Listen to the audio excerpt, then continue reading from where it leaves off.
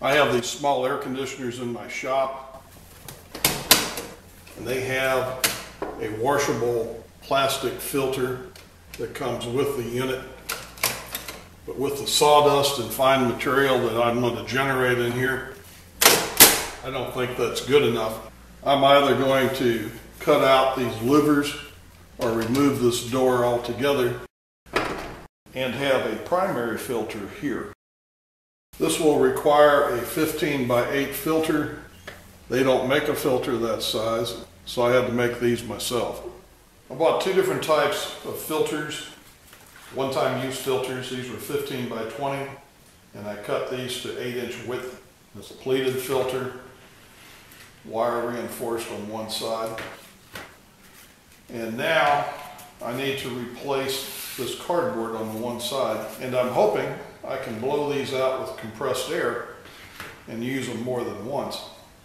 That remains to be seen.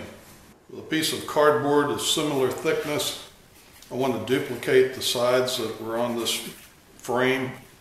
I'll mark that out on the cardboard, then I'll cut this out. Cut out the cardboard pieces and bend and crease them so they will hold a U shape.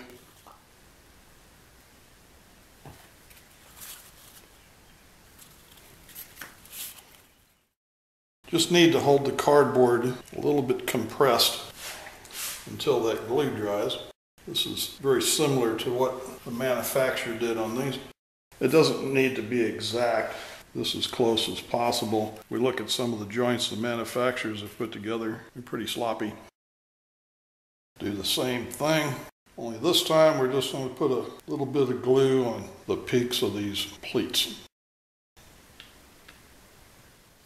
I'll let that dry for a little bit. I'll take the clamps off, I'll lay it down. I'll put a weight on there to try and hold that even until the glue has completely dried. These pleated filters are a little more difficult to do. Now that I know I can custom make the required filter size, I'll proceed to make the frame for the air conditioner. These louvers are cosmetic, and they're actually a restriction to airflow. I removed those. This will now be boxed out to be a holding frame for my filter, and the boxed out section will add support to this door. We have a lip on the back side of this air conditioner door and a recess. This is actually part of the bottom louver. This will go underneath the top section of this door and will be glued in all the way around. That'll provide support for this air conditioner door. The inside section will be removed, and then this will be attached to that. The internal part of that will be removed as well, and the outside edge boxed in to provide support for the filter.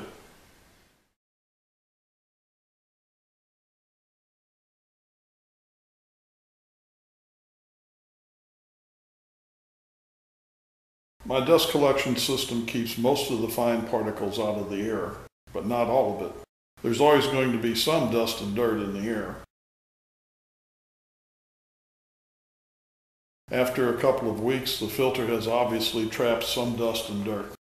I removed the filter and gently used compressed air to blow it out from the reverse side. It should continue to work several more times. This filter has kept the internal washable plastic filter clean.